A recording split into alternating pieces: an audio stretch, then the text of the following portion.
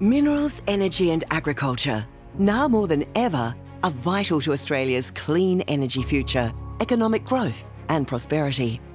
Since 2016, Geoscience Australia has applied science and technology in new ways through the Exploring for the Future program.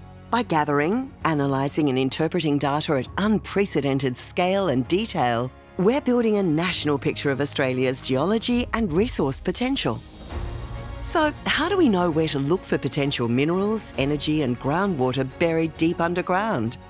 By analysing rock samples and water percolating up from below, measuring signals from earthquakes and lightning strikes, surveying and mapping with aircraft and seismic trucks.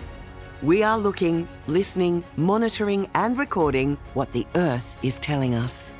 We look across the country and image hundreds of metres below the surface to create a picture of what lies below our feet, resulting in a new generation of maps and data. Each set of data we acquire is valuable in itself, but when we overlay the data sets together in a way no one has done before, we start to see the full picture and gain a greater understanding of where we can make new discoveries. Australia has become a world leader in the science and innovation behind resource exploration. We're placing data directly into the hands of the people who need it. Governments and local decision makers, investors, explorers and regional communities, supporting informed decisions that make a real difference to all Australians. We thank the people and communities who collaborate with us to ensure the success of our program.